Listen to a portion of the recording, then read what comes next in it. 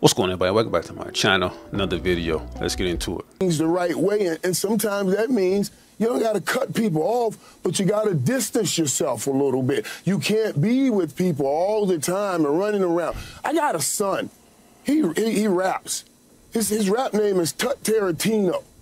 If you ever listen to some of his raps, I'm like, oh my God, where does this come from, son? You grew up in a gated community your whole life, but he's rapping my life because we romanticize and fantasize about that old thug life, ghetto life, and all of that stuff. When we used to work to get away from it, now we've gotten to a place somehow we're running back towards it in the music and everything. So that right there is Michael Irvin. He's a 3-time Super Bowl champion, and he's a TV analyst on the NFL Network. And that show right there was Skip Bayless and Keyshawn Johnson, former NFL player also.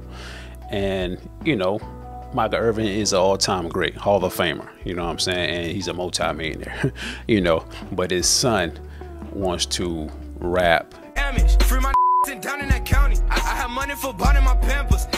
But a lot of the stuff, nothing wrong with trying to be a musician or doing what you want to do in life, you know what I'm saying? Nothing wrong with that. But the thing about it is, you being a rapper, but you rap about stuff that you don't even live. You know what I'm saying? And that's how it is with a lot of rappers today. They rap about a lot of stuff that don't even make sense, and they're not even living that life. You know what I'm saying? But you do have some rappers that do live that life, and you have some former rappers that live that life, and what happened? They end up getting killed or they end up going to jail, which is crazy. So what he's saying is, hey, listen, son, what are you rapping about? You live in this big house, gated community, you know what I'm saying? I'm your father, I'm rich, you know what I'm saying? So you don't have to really rap about this stuff that you're not living. Nothing wrong with being a musician, but rap about real stuff in life.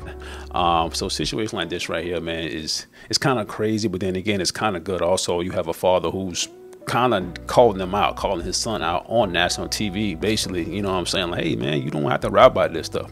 You know what I'm saying? Don't rap about the stuff that's you're not living. You know what I'm saying? You're not living this life. So hopefully he gets it. You know what I'm saying? Like, hey, you know what? My father's right. I do live this luxury life of a lifestyle that I do have. I don't live this stuff that I'm rapping about, so it's all fake. You know what I'm saying? I'm not saying he's a wannabe gangster.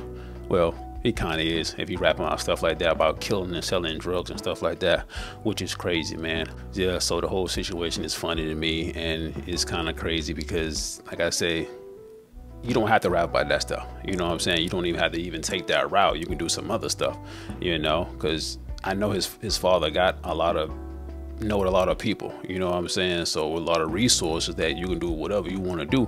You don't have to rap about stuff like that, you know. But yeah, man, tell me what y'all think. Like and subscribe.